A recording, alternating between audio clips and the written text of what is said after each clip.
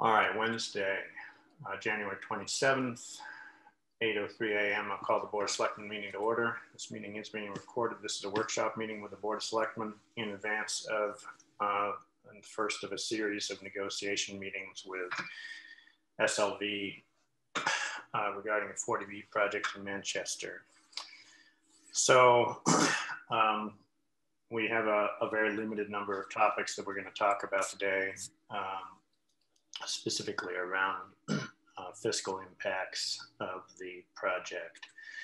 And I want to reiterate one thing before we get into this for the public. So the Board of Selectmen is in a position where we need to treat this project as if it's going forward in order to negotiate the best possible outcome for the town. It's possible the project would fail ultimately when it gets to the zoning board, either for environmental reasons or other safety reasons.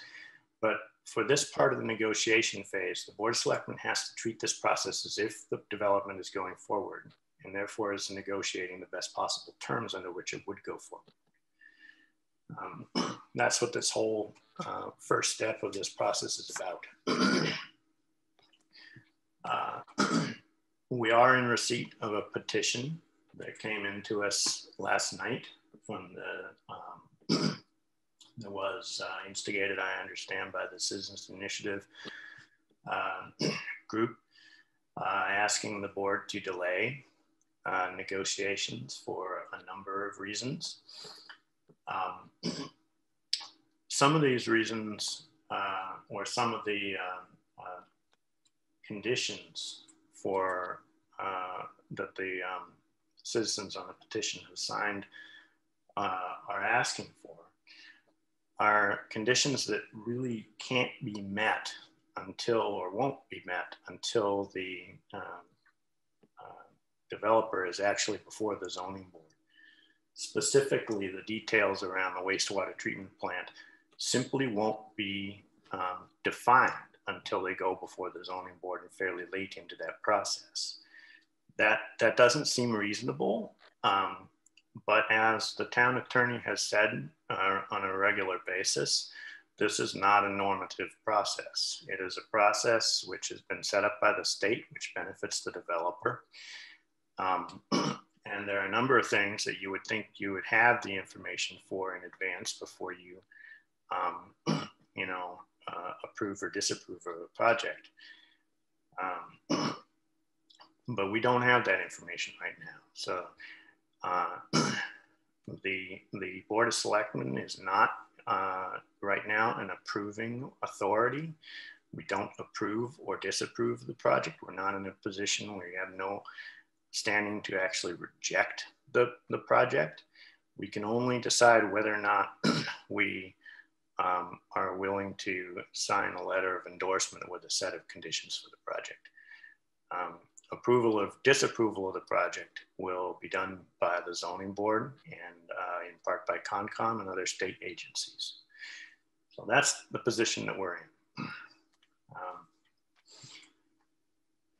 Now, the decisions that we're making today surround the discussion around fiscal impact.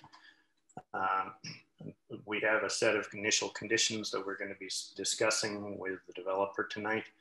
I will try to get those posted to the website in advance of that meeting. The conditions are broken into 3 or 4 different areas. Fiscal impacts, environmental impacts, traffic impacts, and other impacts. And we decided at our last meeting that we were going to be focusing on the fiscal impacts tonight initially, because there's a lot of ground to cover. And we want to see if we have any common ground with the developers to see if it's possible for us to continue. So for the benefit of the public, I'll read off the fiscal impacts right now, and then I'm going to get into the 2 points of discussion that the board wanted to have this morning before we go into tonight's meeting. So first is to reduce the number of apartments and reduce the height to 3 main floors. This is the one that we're going to be putting a little bit more specific numbers around this morning. 2, maintain the same proportions of 3 to 2 to 1 to 1 plus bedroom units as in the original proposal. This one's important to us because it is one of the things that really affects the impact, the fiscal impact of the town. 3, preclude any future additions or expansions. 4, provide a local preference for 70% of the affordable units. 5, reduce to 60% of AMI for half of the affordable units. 6, pay for water main extension along School Street across 128 overpass to the site. 7, pay for individual unit water meters. 8, pay for all professional fees and expenses incurred by the town for engineers, architects, landscape architects, financial consultants, including CPAs, lawyers, hydrologists, and hydrogeologists and wetland scientists. 9, pay a one-time contribution toward capital needs, $500,000 toward the purchase of a new ladder truck. We broadened that to fire equipment, actually. $500,000 of the CPC Land Conservation Fund, and $500,000 towards the turf field project, or more broadly, athletic fields. So those are the main fiscal impacts, and I'm not going to go into the environmental impacts or the traffic impacts or the other impacts because we discussed those at previous meetings, and we're focused on the fiscal impacts and have a limited time this morning. So I want to take the 2 things that we needed to discuss this morning. One was the 60% AMI for the half of the affordable units, and the other one regarding the actual number of units that we wanted to target the developer tonight.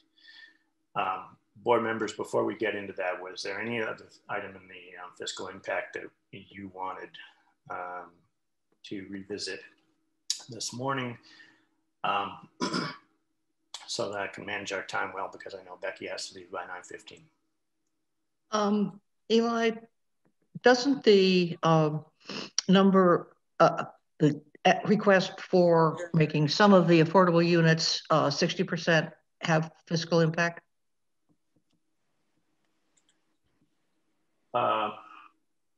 Say that again. We have discussed asking for some of the affordable units to be at 60% of the AMI, and I think that's listed under other. No, it's actually under the fiscal right now. Okay, sorry, thank you. It's fiscal 5. Fiscal 5. Then I have the wrong list. Thank you. Greg sent out the updated list yesterday. 646, I think it was 44 last night.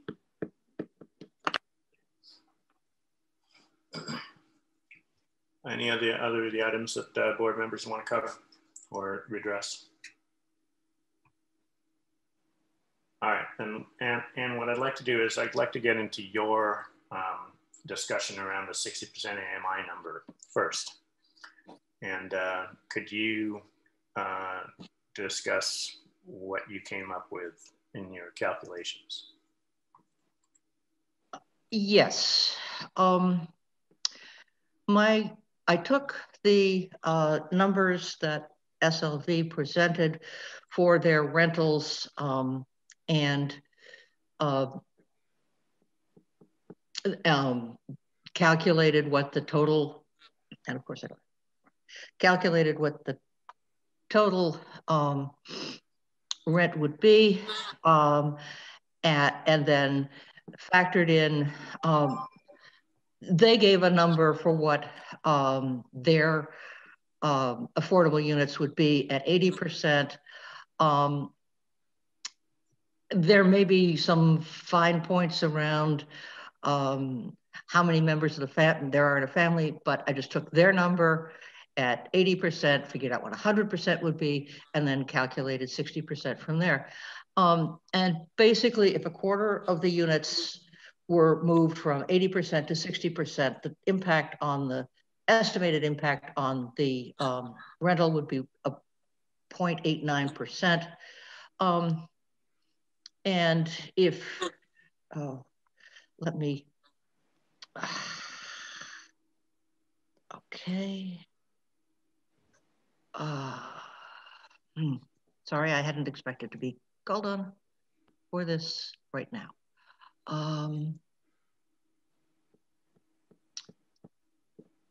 Okay. Right. If 100% of the units were at 60%, they would lose about $15,000 a month. It would be $15,000 a month less than their estimate, or about 4%. We had talked about at 60% of the affordable units at 60% AMI, the revenue would be reduced by $9,180, and the which is 2.27. So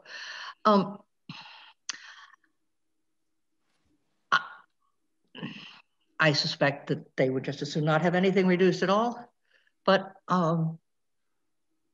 I think it would be in the town's interest to make some units probably 25% more affordable.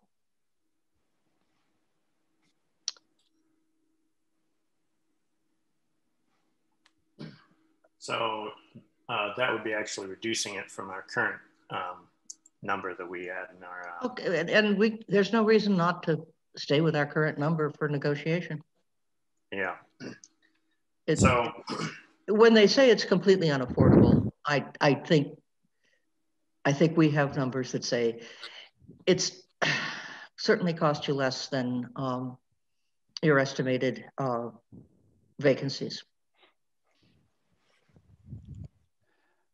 Eli, I have a question for Ann. Yeah, go ahead, John. All right, and it's all of the calculations I pretty much understood here that you've got, and it kind of lays out this is what the story is. The one thing that is not clear to me is what the rents are for 60% affordable.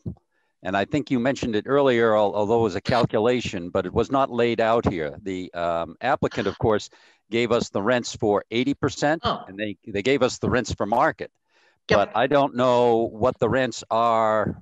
You know, just for example, a one bedroom at market is $2,800. That the applicant gave us that, and the rent for an 80% for an 80% affordable is $1,751. What's the rent for a 60%? I'm sorry, I didn't do that calculation. It was a good question, and I can easily do it, but not right now. Okay, because that seems to be is a critical driver. If at 80%, if they're paying $1,700, if they're at 60%, I don't know. Is there some sort of a proportional number? It's I have assumed that the numbers are proportional, but so divide by 0.8, multiply by 0.6. Okay.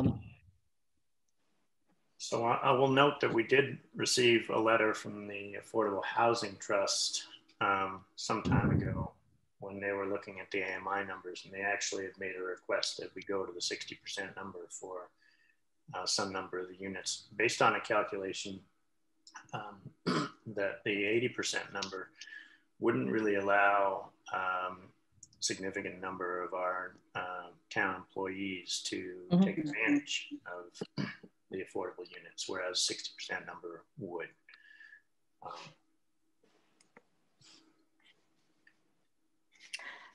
Eli, may I ask a question? Yeah, go ahead.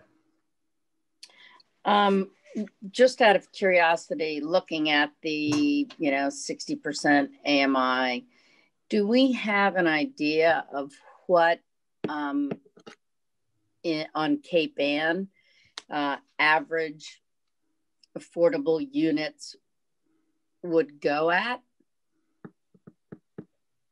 Did that question make sense? I'm just trying to figure out if we go to 60% of AMI for Manchester, does that, and I know we're looking at Manchester, but is that number applicable beyond Manchester for people who might wish to move into the town?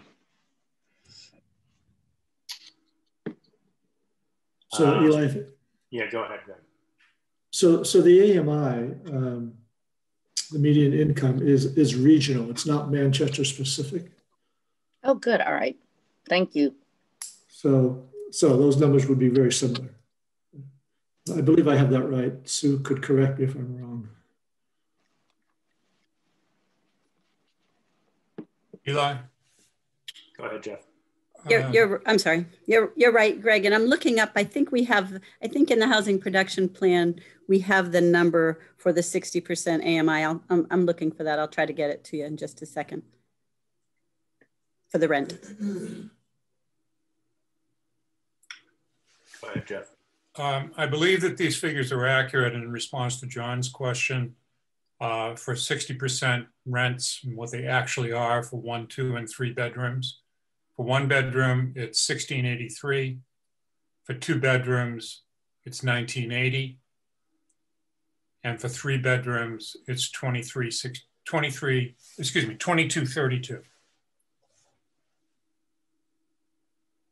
Is there any rent differentiation between one bedroom and 1+ bedroom? Not in the numbers that they gave us. Do we even have a definition of what 1+ means? We have not been able to nail any specific information on the 1+ down, or nail down information on the 1+ that I've seen yet.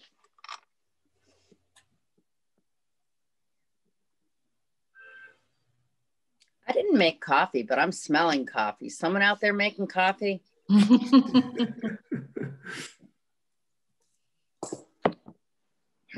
All right, so right now we have half the units at the 60% AMI number. The question is whether or not we want to ask for more of that tonight, or just stick with that half number.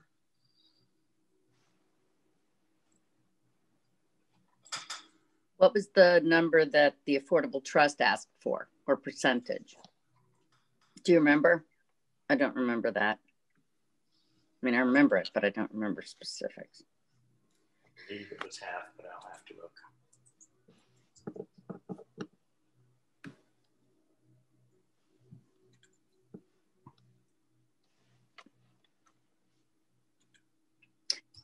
If I may, Eli, my preference would be to leave it at half at this point in time.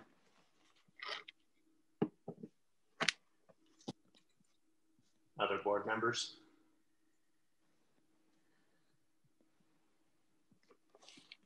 I agree with Becky. I think that's a good position to start with here. Anne? I'm good with either. Jeff? Good. I'm not sure, Anne, what you mean. I'm good with either. Sorry. The difference. Yeah. I'll go with Becky.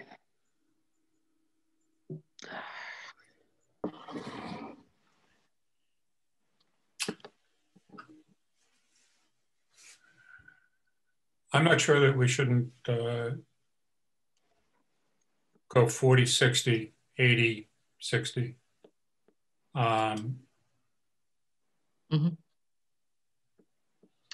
The advantage is, we start high and have room to move. 40, 60, 80, 60. Can you be more specific for me, Jeff? 40% at 80 and 60% at 60.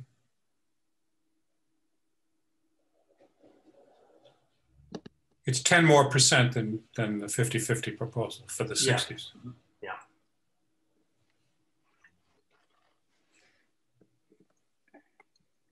I mean, the whole idea that this is affordable housing is so, I want to use the right word here, and the ones that I'm coming up with are really upsetting words. Like ludicrous? Yeah, okay. I was going to say deceptive. It is deceptive.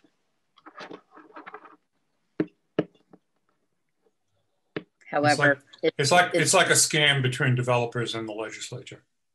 Yep. So, but it is the bylaw. I'm actually personally inclined to just say all the units should be 60% AMI and let the developer. Sure. Yeah. Yeah. Why not? The 60% AMI numbers. First of all, my personal opinion is that rent numbers are essentially usury right now. That compared to mortgage rates, it's pretty abysmal what you have to pay in rent in order to live anywhere.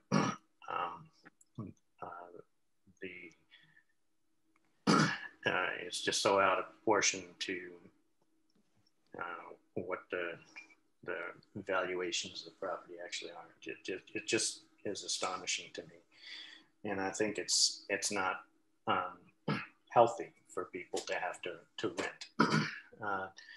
And so the 60% AMI numbers to me actually represent, you know, if you look at the 60% AMI number for a 3-bedroom, that's the same as a mortgage for a reasonable house. It's absurd. So, but not for a 3-bedroom house. What's that? That's not the same as a mortgage for a 3-bedroom house. 22, yeah, you can get a mortgage. There's basically in that range for a 3-bedroom house. Yes, you can. In Manchester by the beach? Not in Manchester by the sea, but regionally you can. So I don't have an awful lot of sympathy for the rent numbers. And so my inclination would actually be to bump that number up to all of the AMI, all of the affordable units, and let the developer argue it back down. I agree with you completely for all the reasons, Eli.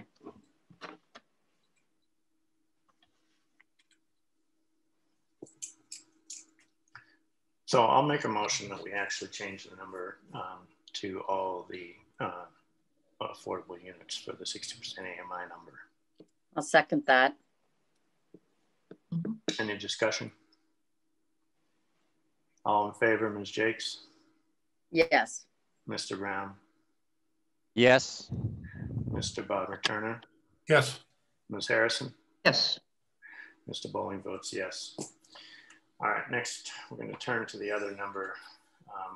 And by the way, these two numbers are going to be eventually tied together, and we're going to go back and forth with the developer, and who knows what the discussion is going to be like. On item number 1, reducing the number of apartments. We left the number out for the developer. We discussed something in the 130 range at last week's workshop meeting.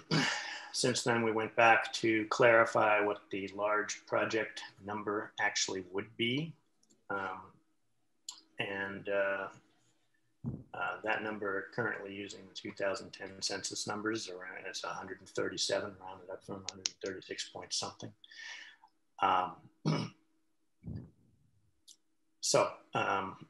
Given the information about the large project numbers and the discussion we had last week, I want to go around the board and see where they are and what number they want to present to the developer tonight as a starting point for negotiations.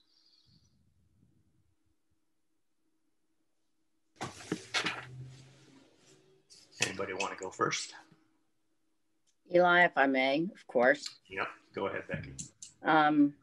Since I think I was the one who asked this floor reduction be put on. I'm kind of torn, frankly, between reducing 4 to 3 floors. I'm almost to the point of pushing the number of units up a little bit if we can get more affordable units. If that would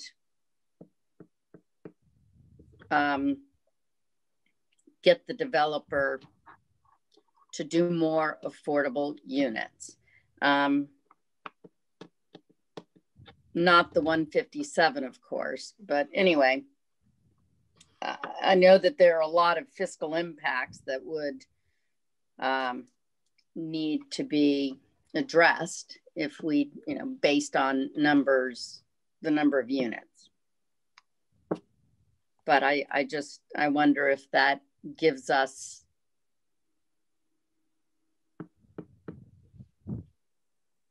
better affordable numbers.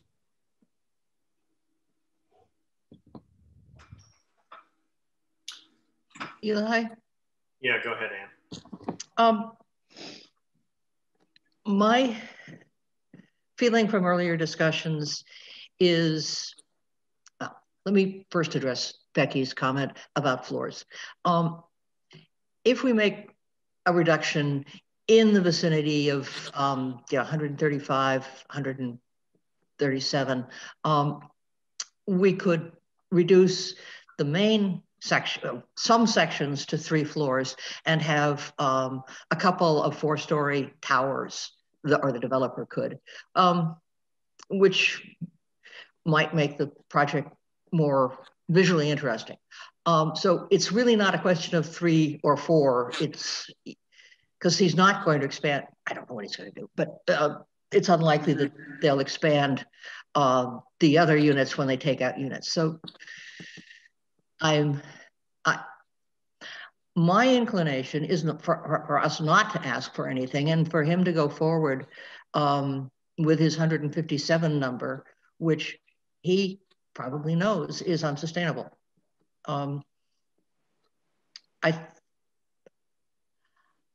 I think we need to keep enough units so that we don't face this size of a project again in the near future. So even if he only came down to what he would be allowed under the large projects law, I'm content with that, and I'd like to see him make that move.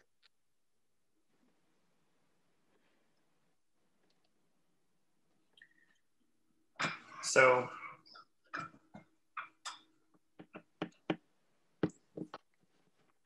I would also personally like to hear from the developer, because the developer,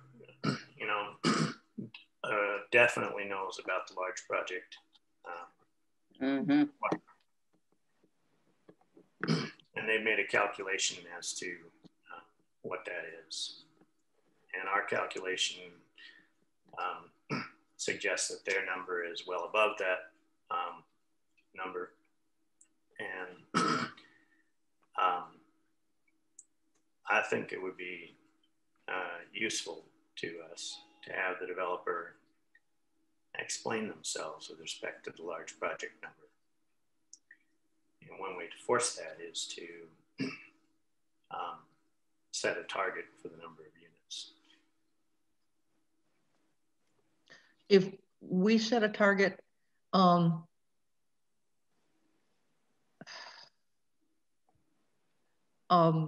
does that force them to explain why they are so far out of line with the large project number? Because the very first thing out of my mouth would be when they kick and moan and say, no, our number is 157, it would be to tell them, well, your number really can't be 157 because that's going to be over the large project threshold, and you're going to have to reduce it. Otherwise, you can be denied out of hand in the zoning board, and you're going to reduce it. So you're already close to that number. This number is not significantly different from that number. What do you have to say about that? Okay.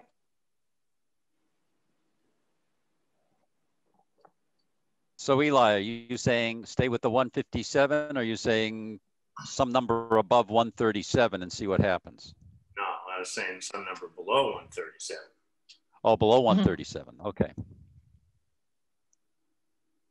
But not appreciably below. Well, the board. It doesn't make any difference. It really doesn't make any difference. No. That seems to be the key number. The ratios of the units from a fiscal impact standpoint appear to be the main factor to us. There's a desire to reduce the height of the building to 3 main floors, at least in part.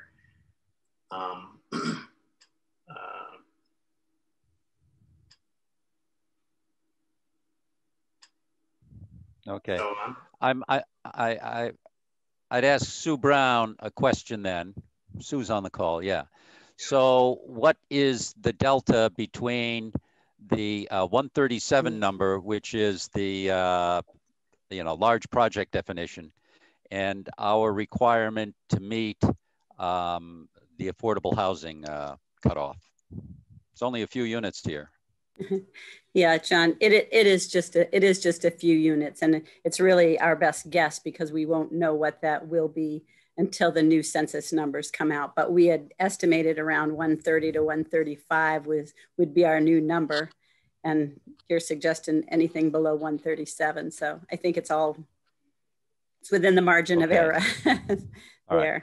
So my proposal, Eli, would be I would not want to go below that 130 number because then we're in jeopardy. And above 137, the builder is in jeopardy.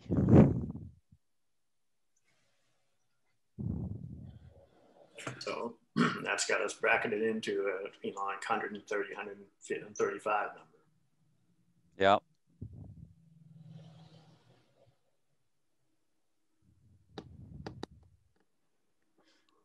What I don't want to have happen, and I doubt it would, because I don't think that the developer could afford to do this, but I certainly wouldn't want to have sort of the developer come back and say, fine, I'll do 130 units, and then we're in a bit of a pickle. I know that the developer has to make the numbers work, whether this developer develops the land or not, or sells it, but I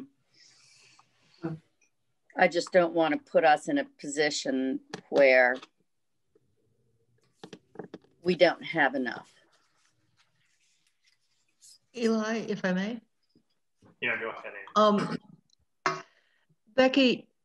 Becky's suggestion and Sue Brown's concern, assume that we don't do anything else about affordable housing in town. You get some credit against a 40B for having made a good effort. And I think if we have this project, we've certainly made a huge step toward building affordable housing. And we can continue to add to it in town through the Affordable Housing Trust and so on and so forth. This is not the end of our affordable housing efforts. No, and that's a good point to raise, because this particular project doesn't add sufficient actual affordable housing to the town's inventory in the long run to really fit our needs. We will want to add additional actually affordable units as opposed to units that are just counted against the SHI. And those some of those projects are currently being researched by the MHA and the MAHT. It's just, unfortunately, they're not arriving in a timely enough manner for these negotiations.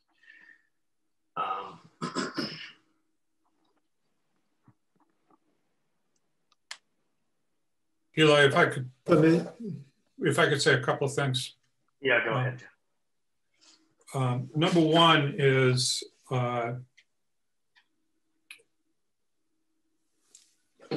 I'm not only skeptical, I am very, very untrusting of this developer, because I recall way back at the beginning of this where he said, absolutely nothing will happen with the 157 number. We carefully calculate these things to make projects affordable or profitable, and we will not be reducing the 157 under any circumstances. So if that's your opening position, then this is not going to go anywhere. And then on January 21st, he sends us a memo that says, under no circumstances would I go below 133 because I don't think it's in the best interest of the town to go below your SHI number. But you know, I want these things back for reducing. So I'm just skeptical. I just don't trust this, whatever comes out of his mouth at this point. No. And I'm strongly in favor of the 135 number. The biggest concern that we have here is that large project goes away for us in terms of a project like this. If our census goes above, our housing census goes above 2,500. Mm-hmm. And we're pushing towards that right now. So the comments that were just made about we need to do more affordable housing to provide affordable housing, I strongly agree with those comments. And we need to do that so that we don't get into a situation where we have to entertain another 40B, because that project could go over 200 units, which is what happens at 2,500 not SHI, but a housing inventory of 2,500. For year round. For year round. Okay. So yeah. I'm very much in line with the 135 number. Eli, go ahead, John. Go ahead, Greg. All right. No, go ahead. Go ahead, John. Okay. Yeah, the 2,500 number, I don't think we're going to come up with that. These calculations are done every 10 years. And right now, I'm not sure where we're going to come in for 2020 because it's every 10 years on the 10-year multiple. I think it's going to be somewhere around 2,400. But that means that if, you know, to hit 2,500, we've got 10 years before that becomes an onus on us. And I think that this whole experience has sensitized enough people in town to realize that we've got to push affordable housing along, programs along, to show that we're making a good effort in that area over the next 10 years. And the fact is that if you do that, even if you don't attain the number that you should be at, given 2,500 units, the state will say, okay, you're making a good faith effort, and that doesn't become a problem. I don't think we've had much in the way of results over the past 10 or 15 years that would convince them of that, and that's why we are where we are right now. But the 2,500, that's, if we go over that number, and it's quite possible that we will in 2030, we have some time to address concerns. Greg? So just to expand on that a little bit, and it's a bit of a contrarian perspective from what you're currently saying, but I'll just throw it out there as the alternative. So this site is very, very challenging. It is, if we were designing our affordable housing efforts from scratch, we would never pick this location. And if we're forced to have a development go in this spot because of the state ultimately dictating that, then maybe we push for the the smallest possible project and advocate and get working on and continue the work of putting affordable housing in better locations in the town. So a contrarian approach is to say, this site is so compromised that it can only handle 60, 70 units. And sure, we're still susceptible to, it doesn't get us our 10%, but we've all been saying that the majority of these units aren't affordable anyways. It's a quirk of state law that he's allowed to count all of them towards our SHI because they're rental. But it's not solving our affordability issue. So the contrarian approach is to say, sorry, this is a minimalist project. We only want, less than, certainly under 100, which helps with the access issues. Because those access issues come into play when you're over 100 units in terms of national standards, in terms of second egress and all of that. So you say, look, the only way you get a project here at all is if it's relatively small.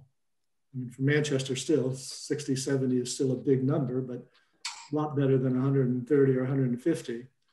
And we continue to work very hard on getting the affordable housing that we really want in town, with the Housing Trust, with the Housing Authority, with citizenry that is motivated to what I will say, do it right. So I know that's contrary to where your current thinking is, and it'll be a huge lift. I'm not optimistic that Mr. Engler would agree to a lip at that number, but I don't think it hurts to ask. Eli, if I may. Yeah, go ahead. I understand that. That's I am concerned that if we came out and said, no, it's only going to be we can only support 60 units, that would be the end of the LIP, of the friendly 40B. I'm still having some trouble understanding why he's continuing with the friendly 40B at all. We have set out a list of conditions it's long, it's expensive. I don't know what he thinks he gets from it being, and it's clear that there is substantial opposition in town. So I don't see what he's getting out of this that will keep him from just coming to this first meeting and saying, no, I'm going to the state. And asking for 60 units would, I think, would push him over that limit without, would just make a short meeting. Right. No, I agree, and that is a risk. Can you have a fallback, or does he walk? That's a hard call. But maybe it's 90, 95, and because of that 100. To me, 100 is a critical threshold from a public safety perspective. Eli, may I make a comment? Yeah, go ahead, Becky. I was just going to say that, Greg. I think, in terms of, looking at when we're looking at numbers, we do also need to look at the safety aspects. And to that end, I know we're just looking at the fiscal impacts at this point, but for the numbers, we need to look at the safety also. Even though we haven't got time to do that this morning, because I have to leave for work soon, but. Yeah, that one's probably was going to be discussed more when we got to the issue of traffic and other safety concerns. But you're right. It can be made that the argument can be made that for safety reasons, we can only support 60 or 80 units. That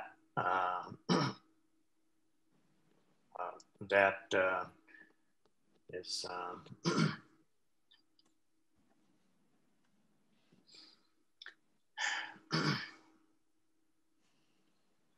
just in addition to what I was just because that, I mean, again, if we have fewer units and better traffic around the development itself, there's more access with, for example, the ladder truck or emergency equipment, you know, so all those numbers, the fiscal numbers change with fewer units, which is stating the obvious. I know.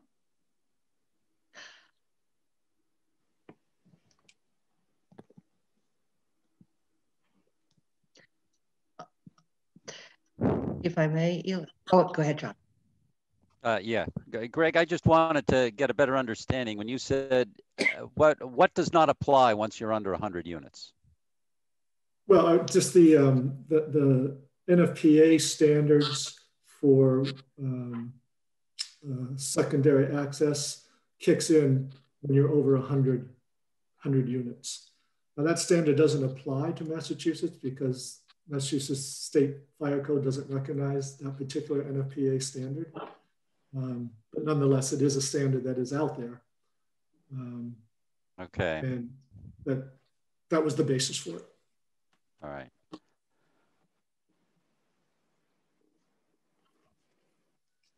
Yeah, I will go for that. Just the whole site, the fixed costs associated with the site are so high. He needs a certain number of units to make economic sense for him. And this, I think he walks.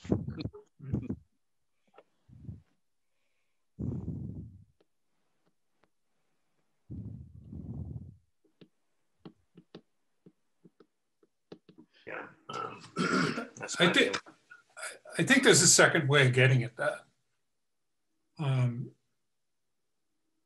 And, you know, I think this is a terrible site. I agree with you, Greg, for so many reasons. But to go to him and say 60, 80, 99 units because of this national standard that doesn't apply in Massachusetts is going to be, as somebody mentioned, a short meeting. He won't entertain anything. He won't even discuss that, and he'll walk. And then the question is, what have we gotten out of it? And we've gotten zip. I think the second way of getting at this, and I think it's a very critical issue, is secondary access road or we walk.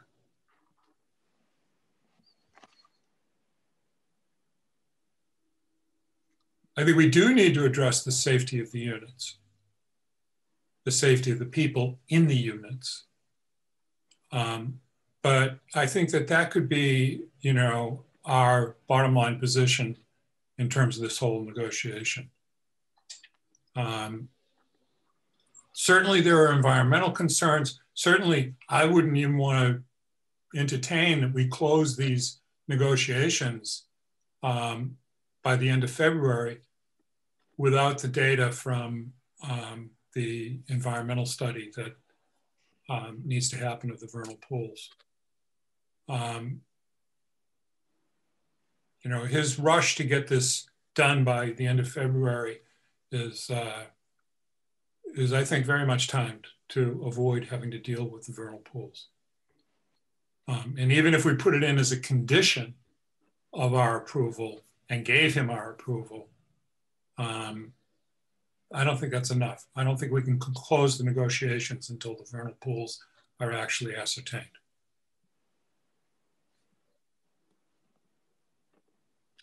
Eli, if I may. Go ahead, Becky. Is that not more under the purview of the ZBA? Not that I'm disagreeing at all, Jeff, but I just, you know, I mean,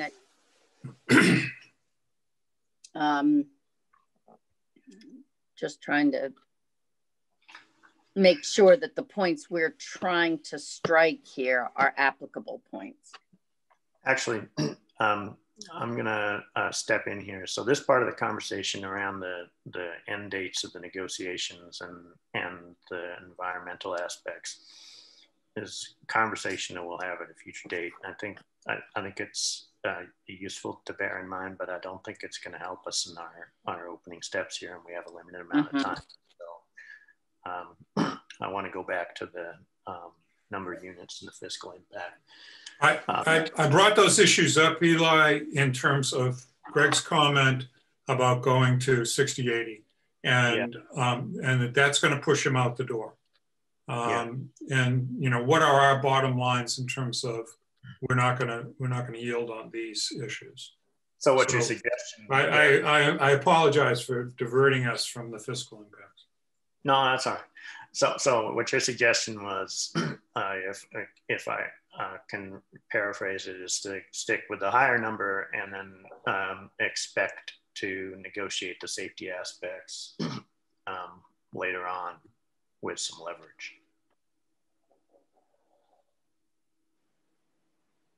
Is that accurate? Yes. With I don't know what you mean with some leverage. Well, the leverage is. I would not endorse a proposal that didn't have a second access. Yeah. So.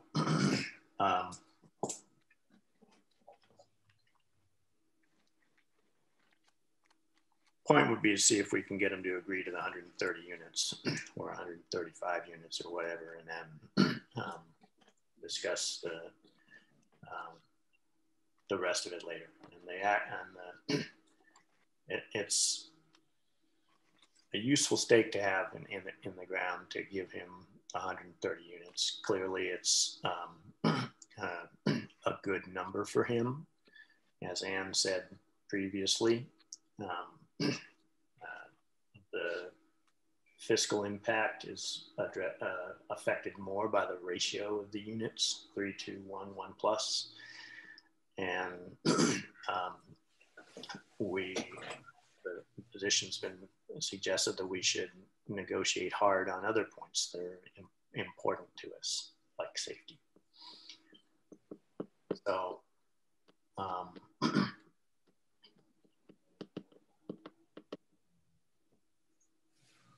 anyway, yeah.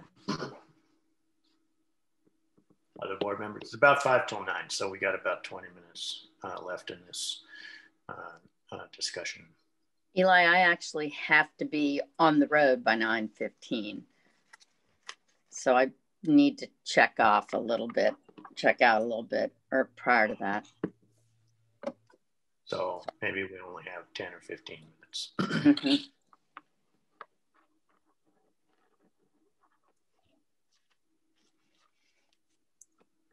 Yeah, technically continue the meeting without Becky. However, I think it would be appropriate for us to have full board here.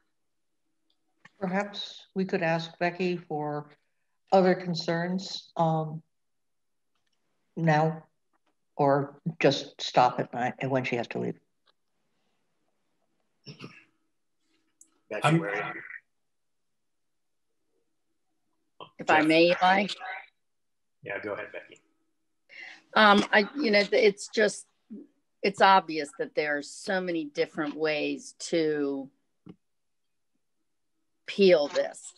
And I guess what I would say is, given what our job in this is, and given the real news information that we know and that we have, I guess we just have to go forward with what will give us the best negotiating leverage. So and I think with that, without causing the developer to turn and walk at this point, I think we need to start with a number that will be negotiable. While I really like Greg's idea and would prefer, fewer, if any at all, up there, I think we do have to start with about 135.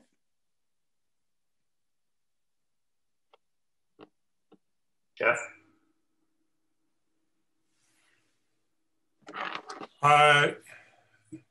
Just as a time issue, I need to be out of here by 9:30. The 135 number is the number that I'm comfortable with, primarily from the point of view of having a small cushion on our SHI number, so that we can move forward with the plans that John's saying we could do over 10 years a little bit more expeditiously. I'm concerned that we're going to be bumping if we go much lower than that. And I know that Sue had said 120 is the flat out number, but that's based on a lack of data for a couple of things that we need to know. By the end of the year, that data will be here.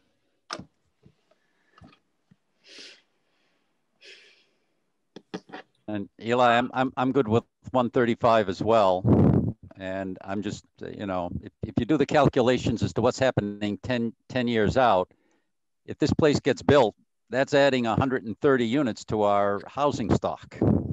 That's definitely going to push us over 2,500 by 2030. So, but with this, it certainly is represents an effort to get to where we need to be, and I'm confident that we'll be more conscientious in affordable housing efforts over the next 10 years. So I'm not overly concerned if that's the way things play out, but I expect we'll be over 2,500 for sure in 2030.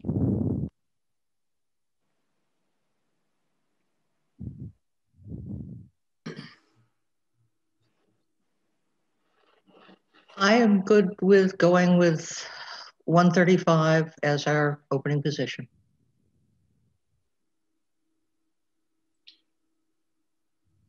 I think 135 will, he'll definitely stay with us in the negotiations. I don't think, honestly, it's going to be difficult to get him to agree to 135.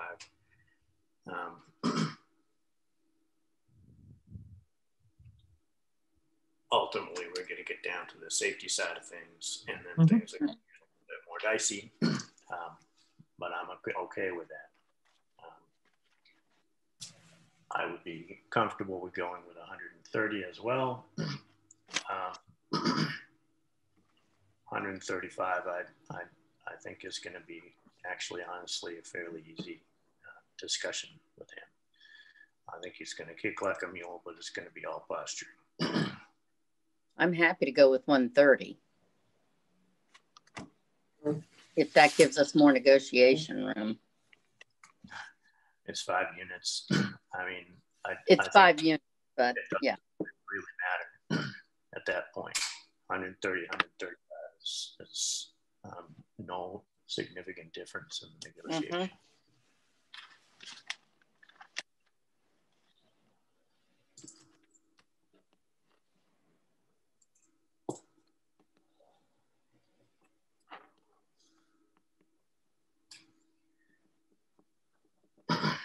All right.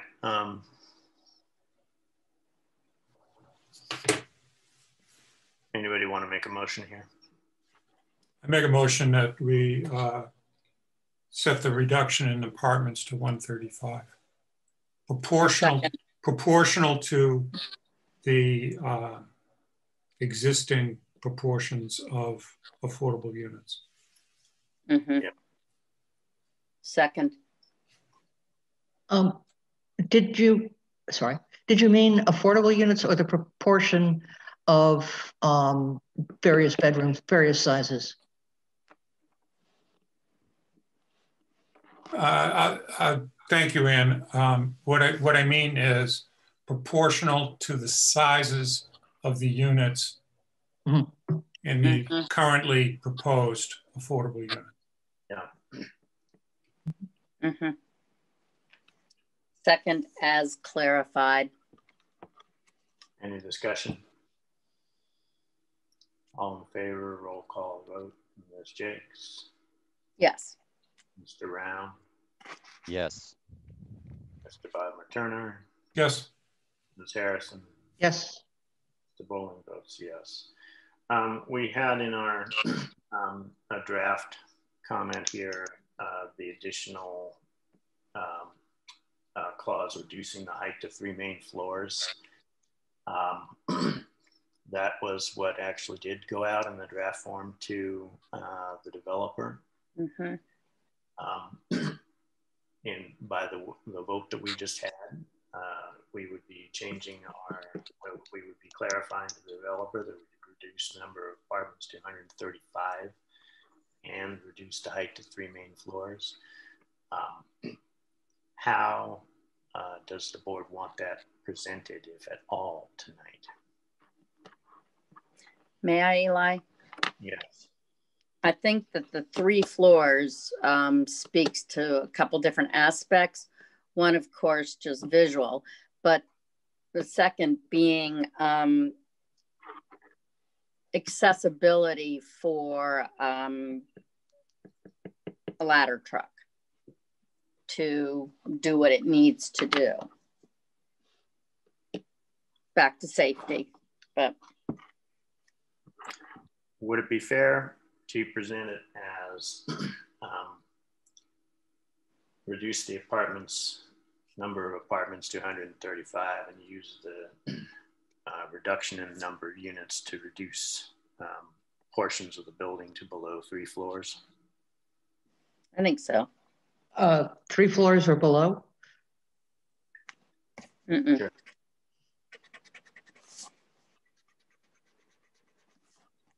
Eli, Yeah, John. I think this in part gets into the whole redesign issue, which is in another category. It's kind of other impacts. Mm-hmm. But I think I'm kind of I certainly am interested in getting the height of this thing down, but I'm also interested in the redesign aspects to get the massing appearance reduced. And part of that, of course, is having some variation in heights in various places. So it's not like 3 floors is necessarily an absolute, but certainly that should be the trend. So this kind of blends in. Both of those topics kind of blend together for me. They do. So I can definitely make the comment tonight, and then we can push that out so that we can have a little bit less to discuss tonight. I'd agree with that. All right. So it is a little bit past 5 minutes past 9. We've accomplished what we needed to accomplish this morning. Good. Tonight, I will be, again, focusing the discussion and restricting the discussion to the fiscal impacts section. The developer will want to have another meeting, probably not very long after this initial negotiation meeting. I think that we have enough additional information to obtain that we don't want to have that second meeting more closer than 2 weeks from now. Does other board members agree with that? Eli, I have a small comment on number 9. I thought we said that would be for new fire equipment rather than specifically a ladder truck. I'll clarify that tonight. Okay. I have one other comment on number 6, which is, are we entertaining any of the proposed grant application request? Sorry? Are we entertaining any of the proposed grant application request? Okay. You mean for like the roundabouts and things like that? No, for the water. Oh, In his memo of January 21. no, I wasn't going to do that. I was just going to tell him he's got to pay for this and you got to reduce the number of units. I was kind of ignoring that proposal from him on the basis that he was already going to have to reduce down to the large project threshold, and therefore his offers were kind of valueless.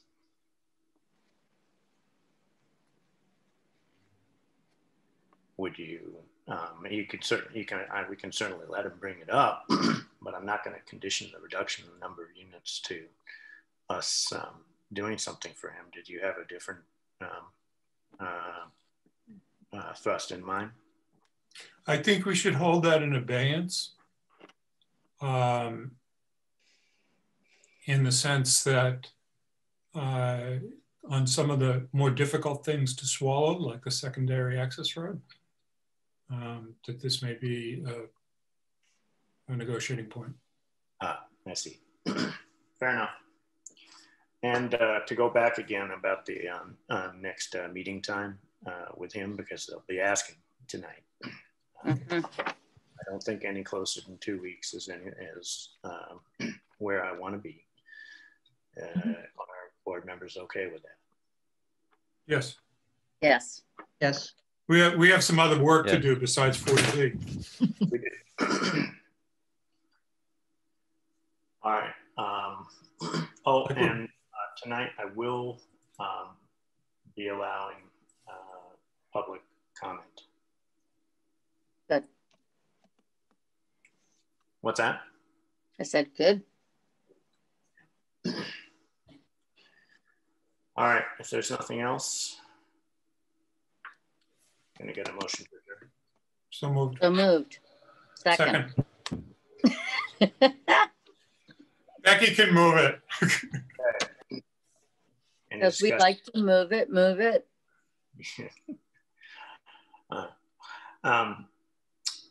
All in favor, Ms. Jakes? Yes. Mr. Round? Yes. Mr. Bodmer Turner? Yes. Ms. Harrison? Yes. Mr. Bowling votes yes. See you folks tonight. Thank you. Thank you. Thank you. Good days.